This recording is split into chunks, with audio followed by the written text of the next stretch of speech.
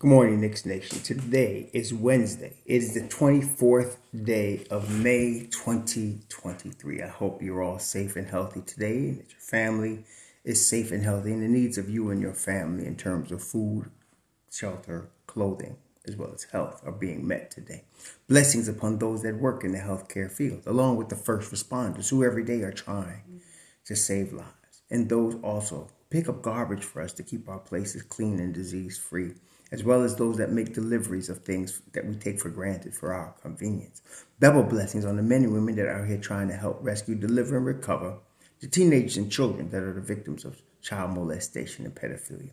People that are the victims of prostitution, child prostitution, pornography, child pornography, human trafficking, and sex slavery. Double curses on the perpetrators of these heinous things. Double curses on those that profit from this filth, and double curses on all the perverts that create the demand for these things, of which other perverts create the supply. Finally, blessings upon the homeless. There are nearly 600,000 men, women, and children homeless in the United States of America, mostly children, and millions around the world in similar or worse conditions. Blessings upon them, for theirs is the kingdom. Now, a couple things. Today, we want to discuss OG Anunoby. And he's a curious case, so we're going to talk about that. But overall, I want to just put this out so that those of us in Knicks Nation that really think, and instead of just going on straight emotion, can understand. Everything that my channel has put out since the season has ended is based on the number of options the Knicks have this year. And I mean real options, not dealing in fantasy. For example, there are people pining for SGA to come to New York. He's not available, and the Oklahoma City Thunder is not going to make him available. Therefore, you're dealing in fantasy. And if you want to do that, that's okay. That's you. Sports, I guess, lends itself to fantasy.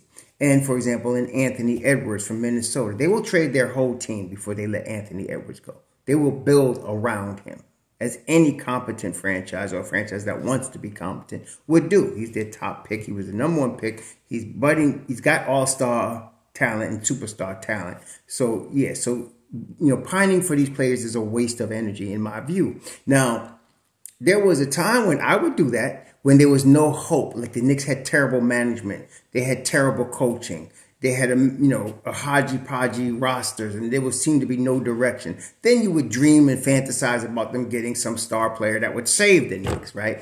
But the Knicks are legit. 2 playoff appearances in the top 5 in the last 3 seasons. Julius Randle, 2-time All-NBA, 2-time All-Star. Tom Thibodeau being Coach of the Year. Going into the second round, winning the first round series for the first time in more than 10 years this year. They're legit. And they're knocking on the door of championship contention with just a couple of pieces. Someone mentioned about, I'm mentioning things that make us marginally better. I don't know what you're expecting. They're not going to become a super team. The Knicks are not going to win 73 games. Marginally better gets us to the Eastern Conference Finals. Okay? So we need to tweak what we already have. They've drafted well. They've developed well. They're coaching well. Despite some of what y'all thinking, the results speak for themselves. So they're actually on an upward trajectory in the right direction. Solid culture now with the front end office and the coaching staff. Solid culture on the team. And that's why, again, some of y'all are talking about bringing in Miles Bridges. You do not bring in a guy with that type of baggage when you're just developing your culture. See, again, that's fantasy. So you developed a nice culture. You're moving forward. You're just starting now. You're just coming out of baby steps in year 3. So you want to continue. Someone talking about, well, look at Miami. Yes, Miami's developed that culture over 20 years. It didn't just start this season. Okay? What they have built has been building over 20 seasons, starting when Pat Riley first got there. And now with Eric Spoelstra and Pat Riley in the front office. They got a solid culture. Everybody that comes to Miami knows what they're about and knows what's expected of them. And then every year, Miami's in the conversation for a playoff appearance, no matter how their roster looks. In this case, you got 7 players that are undrafted in their rotation, and they're in the Eastern Conference Finals. So that's a built culture over time. The only way for the Knicks to do that is over time. But if we left it to many in Knicks Nation and Knicks media, we would never have time because they're always either talking about firing the coach, firing the front office, drafting or getting players that we don't need, that we don't want, things of that nature, because you're used to dysfunctional. We don't have dysfunctional in New York anymore. It's very functional, okay? And the Don's doing the job, and that he's keeping the media out of his office and doing what he does. So we are talking about, though, at this particular season, because of the combination of this being the last season of the old CBA and the Knicks' success and development, you have a situation now that you may not get for the next 4 or 5 years. That is a situation where you can get talent to upgrade your roster that's already good. I'm not saying the Knicks have a bad roster. Like I said, we need a tweak. You got talent to upgrade you can get talent to upgrade your roster and get you to that next level, and you can get it at a reasonable price. This is why I think that somebody in the rotation is being traded. I'm not talking about D Rose is expiring, so I don't know what y'all talking about trading him. He's not going to be tradable. He's going to be off the roster. $15.5 million gone. They're going to trade Fournier unless there's one way they will keep Fournier, and that is if they trade Emmanuel Quickly. If Emmanuel Quickly quietly demands a trade and he is involved in a trade, you might keep Fournier because now he becomes an expiring deal and he's still a shooter off the bench, and he might move up into the rotation if you lose 2 pieces of your rotation. Because I'm not counting Quickly as somebody that should be gone from the rotation. I'm hoping he stays, him and Obi. But I'm talking about between Julius Randle and R.J. Barrett. I feel like one of those two is going to be traded, and for different reasons. But the overall commonality of the reasons is that if you trade them for the right pieces, you move your team up. And like I said, a tweak gets the Knicks to the next level. Now, y'all know how I feel. I don't want to trade R.J. Barrett. I want Julius Randle to be traded. The mercurial nature, the jumping in his teammates' face, and just all of the stupidness that have come from him. In spite of his performance, he has been negative in terms of the spirit of the team. And his IQ is one of anybody. If you took the 15 players that were all NBA this year, he's probably got the lowest IQ of all of them by far. His IQ in the basketball court is horrible. Okay, now he's a tremendous rebounder, tremendous physical specimen, superstar. No, let me not say that. Star talent. Okay, star talent in the NBA, which is saying something. So he could play, but we could do better. Okay, we could do better. And like I said, I'm pushing. Some of y'all getting mad at me. I don't care. I'm pushing for Obi Toppin. If Obi gets traded, I'll be sad. But up until that day, I want Obi starting. I believe Obi's all-star talent, and I want Obi to play. Okay, I'm more than play. I'd rather start if I can get him. But if I could get KP in here and let them split time, I'll do it, because we'll be better than with Julius Randle in my view. But that's a different story. So we have this summer a real opportunity to upgrade the roster in a very positive and cost-effective manner. Okay, so after next year, you're going to be hearing $40 and $50 million a year players on the regular. That's how the CBA is going. You're going to hear $40 and $50 million players on the regular, and people are going to have to make serious adjustments. And everybody knows it. So we want to make our moves now while you might get a guy for $30 million instead of $60 million. See, that's why y'all were right in saying, no cat. Aside from the possibility of him not fitting, and I think maybe he might, but even if he did, $60 million, $55 million, 2 years over $50 million, and last year $60 million? No. Eventually, you may have to do that, like in 4 years. That may be the norm, but it's not right now. And while it's not, you can get cost-effective move that will get you into the next level, into the Eastern Conference final conversation. Okay? And so everybody I've talked about, KP, Jeremy Grant, Pascal Siakam, everybody I've talked about so far, DeMar DeRozan, they're either straight available because they're going to be unrestricted free agents, or their teams are going to make them available because of the position their teams are in. Okay? They're not fantasy. They're actually could become actualities. Okay? And that's why we're looking at them. This ain't fantasy basketball. The Knicks could actually make a move.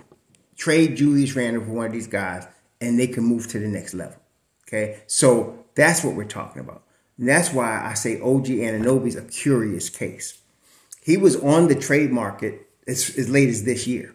He's got one more year left on his deal and he can opt out. He's got $18 million left on his deal this year, and then he got a 19 plus something $million deal in 23 and 24, 25 that he's probably going to opt out of. He is 25. He's very young. He was all defense this year, all NBA defense this year. Okay, and he's 25. He's 6'7", 230 plus pounds, a big, strong dude. So he can play the 3 or the 4. Okay, so he's a very curious case because if I'm Masai Ujiri, I don't want to trade him. I can build with him and Scotty. I might trade Siakam. If I'm trying to rebuild, I might let Fran Fleet go, Siakam go, and I'll build around OG and Scotty Barnes.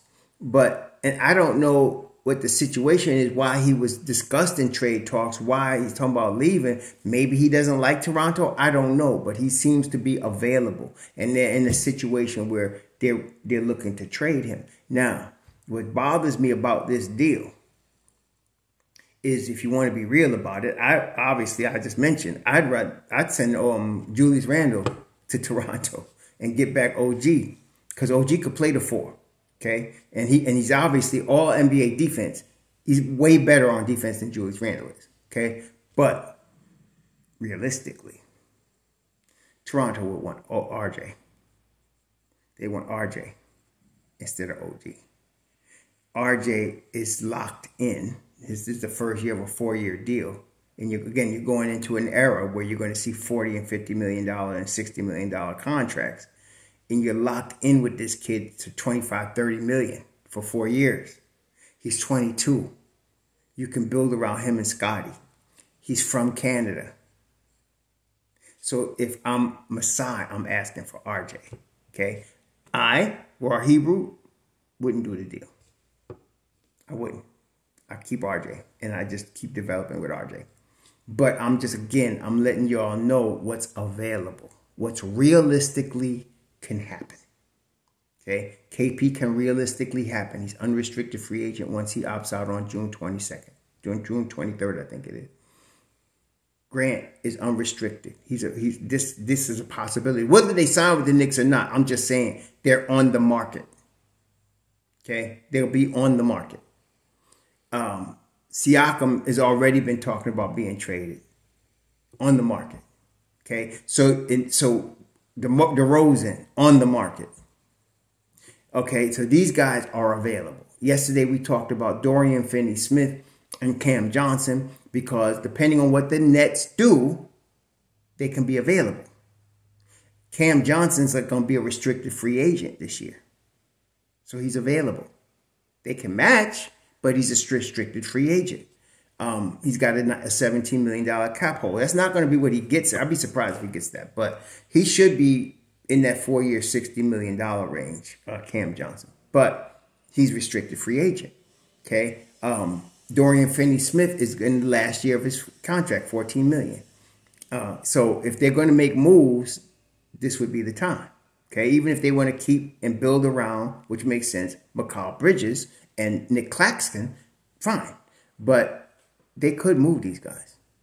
So that's why I mentioned them yesterday.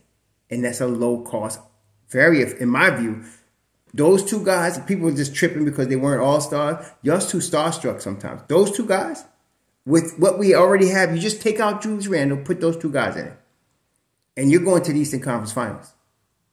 And somebody had the nerve to say Cam Johnson doesn't prove in himself. I'm like, go back and look, please. Cam Johnson's a big game player. I don't know what some of y'all just read something somewhere and just regurgitate it without thinking about what you're trying to type. Cam Johnson and Dorian Finney-Smith are big game players. Dorian Finney-Smith in Dallas and Cam Johnson in Phoenix. Big game players. In fact, Cam Johnson once beat the Knicks with 38 points. And Julius Randle was trying to fight him. Cam Johnson got in his head. Okay, so that's why I mentioned them. And that's what we're talking about. True, real possibilities. Okay, somebody mentioned Austin Reeves. Austin Reeves just got his biggest break with the Los Angeles Lakers. Do you really think they're going to let him go? 6'8", can shoot the rock and play defense? So, again, Real, not fantasy. Okay? OG Anunoby is a curious case because I feel like it's real, but I can't believe it. Like, he's 25. He's going to be 26 in July. Okay? So he's reaching his prime.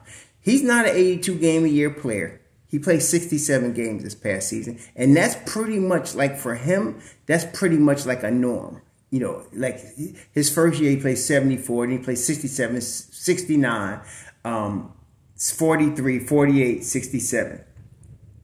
Like the 2019 year he played 67 games. He wasn't really a big factor in the championship run. Siakam was, but he wasn't, along with Kawhi, of course. But he, you know, so he's not a, you can even say he might be injury prone, but he's 25 and he's going to be 26. And his last 3 seasons, he's averaged 16, 17, and 17. Okay. And then again, he was all NBA defense this year. So he could be just coming into his prime right now. You know, it could be something. He could be a lemon or not. I don't know. I think he's going to be good. But I don't think he's going to be, people won't be happy with his availability all the time. I think he's a good 65, 70 game player, which is fine. But, yeah, we'll see. But, again, to me, he's an upgrade. I would still keep RJ. But I ain't going to be fronting. OG Anunoby would be an upgrade because he would, just his starting at either the 3 or the 4 will upgrade the defense of the Knicks. If you, especially at the 4. If you put him in place of Randall at the 4, the Knicks defense goes to another level. This is not a guy that needs to have the basketball all the time. He's very efficient. He shoots, last year he shot 39% from 3. He's a career 38% from 3 shooter. And he takes like 4, 5, 6 attempts a game. So he's a defensive dude, defensive demon, strong young man, you know, team player. High IQ, comes out of University of Indiana. High IQ player. Yeah, so he would be an upgrade for sure. Okay. In fact, everybody that I name, I'd only name them if they're an upgrade. Okay. And again, yesterday, that's an upgrade to me. I know it doesn't sound sexy, but Dorian Finney-Smith will lock somebody down. Okay. Cam Johnson is decent on defense. He's not as bad as Fournier or Randall. And he shoots the ball consistently well.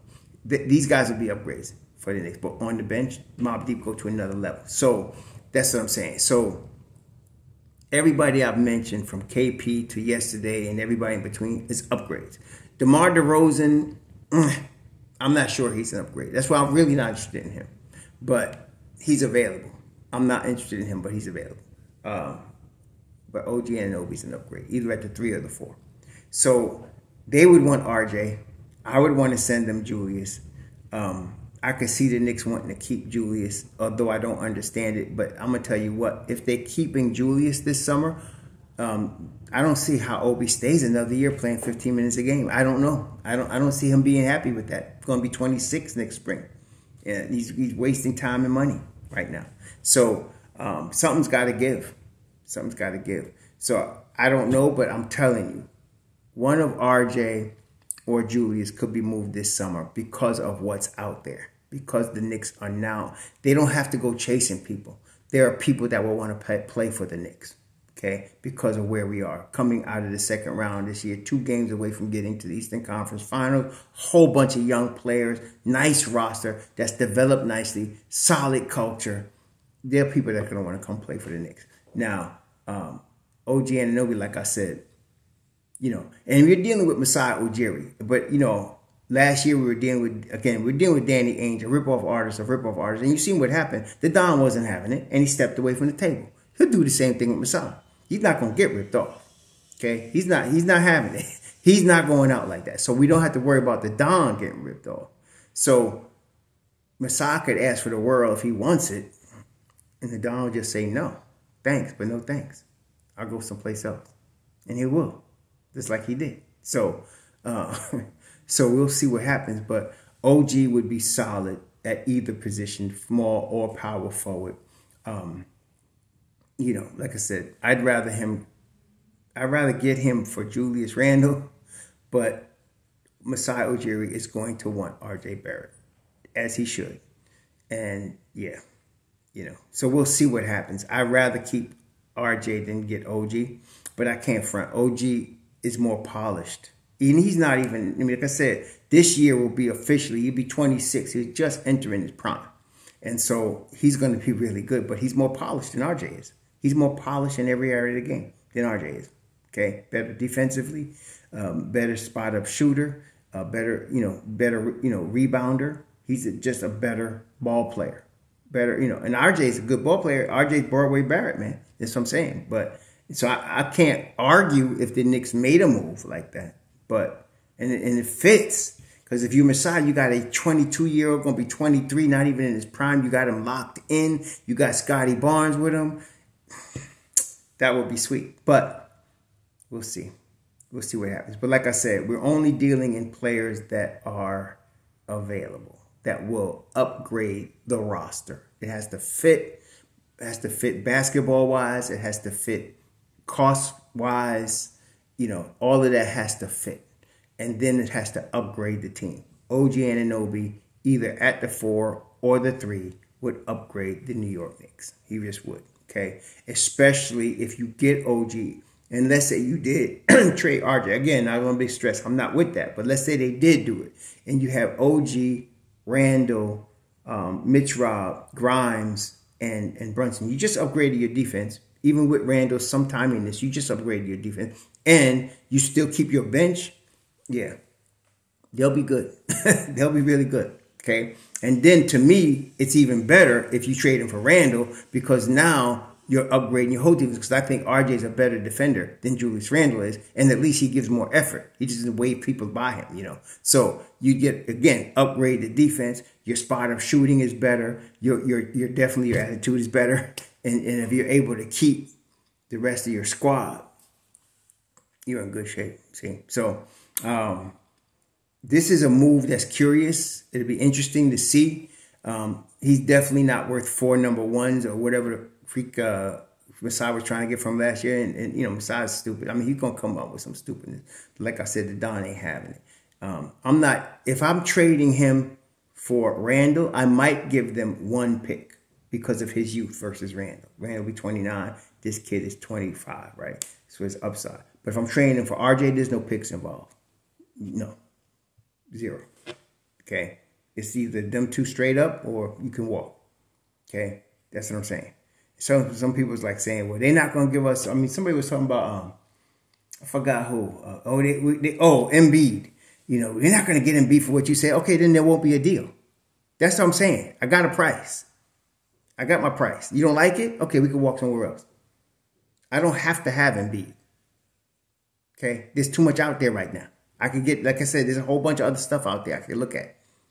Okay, I don't have to have Joel Embiid. And I'm not trading half my team and all my draft picks to get him. No. Okay, so you have a price. With Embiid, I think I was willing to give 3 number 1 picks, Julius Randle, and some other stuff. But I'm not giving away Obi and IQ and all of this. Any of you doing trades where you're trading both Obi and IQ, y'all crazy. Y'all acting desperate. Like you ain't got a date and you're desperate. Don't do that. You don't need to do that. Okay? So you have a price. And that's what I love about Leon Rose. He has a price. He has a value. He understands the market and knows what the asset he's going for is worth. And he will not pay more than that. Okay? He makes a judgment decision of what that asset is worth. And he will not pay more than that. Okay? Last year, Utah wanted Grimes and RJ, and he made a decision. Grimes is not worth going to get Donovan Mitchell, and he was right. Okay, so if you want us to come all out and empty our cupboards, not with Leon Rose. It's not going to happen. And so yeah, if the deal calls for more than what I call for it to happen, I'm telling you, Leon ain't paying more than that. So it won't happen. It's simple as that. Okay, and I love that. Okay, I love it. We got a great nucleus right now.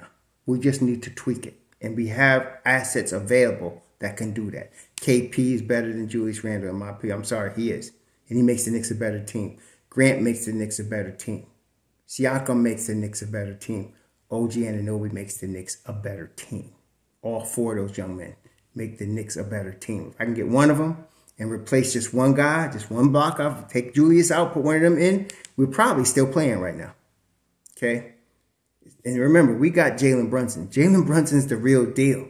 He ain't no fly-by-night, just one-year wonder. This kid is the real deal. So, yeah, Knicks in good shape. All right. So anyway, y'all enjoy your Wednesday. We'll talk soon. Sure.